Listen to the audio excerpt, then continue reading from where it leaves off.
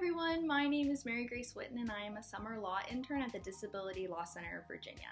While these past few months and weeks have left our country in uncertain times, DLCV wants to make sure that everyone is fully informed on the Virginian voting process for this month's upcoming primary election. If you are not aware, Virginia has postponed its primary election from June 9th to Tuesday, June the 23rd. Due to coronavirus, voting in person at a polling location is not the safest or most accessible means for most people. Voting absentee is a great way to still have your voice heard in the election without having to compromise your health and safety. In Virginia, absentee ballots can typically only be used if there's a valid reason for doing so. A full list can be found on the department website and on the application, but every application that lists 2A, my disability or illness, will be accepted if otherwise validly completed. Even if you are able to vote in person, all Virginians will be permitted to vote absentee in June by selecting this option. So here's how an absentee ballot works. First, you must request an absentee ballot either online, in person, or by mail or fax. Online, the application is available on the Virginia Department of Elections website, and the link should be in the description section below. Once you apply, there is a portal where you can check to make sure your application was received by the department. These online applications must be received by 5 p.m. Eastern Standard Time on the Tuesday before the primary. This means online applications are due by 5 p.m. on June the 16th. To request an absentee ballot in person, you should first make sure you are registered to vote and then go to your local registrar's office to fill out an application before 5 p.m. Eastern Standard Time on June 20th. You will need an acceptable form of ID and you will be able to vote using an in-person machine or by curbside at the registrar's office. Acceptable forms of ID can be found at www.elections.virginia.gov.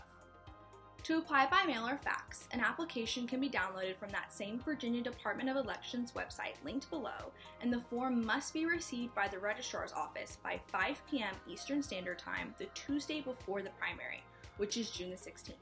So once again, both online and by mail or fax absentee applications must be received by June 16th, and in-person applications must be completed by June 20th.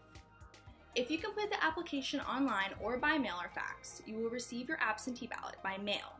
The witness requirement has been waived for those who believe they cannot safely have a witness present while completing the absentee ballot, so this portion of the ballot can be disregarded for those who fall into this category. The Department of Elections has assured us that they are working on ways to send absentee ballots electronically to blind individuals so that accessibility software can be used to mark the ballots. Otherwise, state law requires that voters return completed absentee ballots to the local registrar by mail or in person by 7 p.m. Eastern Standard Time. If you do choose to vote in person, the department is taking extra precaution in ensuring the process is safe for everyone involved. Polling places will offer curbside voting but are not able to provide audio ballots curbside. Therefore, if you do need an audio ballot, these will be available during the absentee voting period at your local registrar's office. The absentee voting period begins 45 days prior to June the 23rd.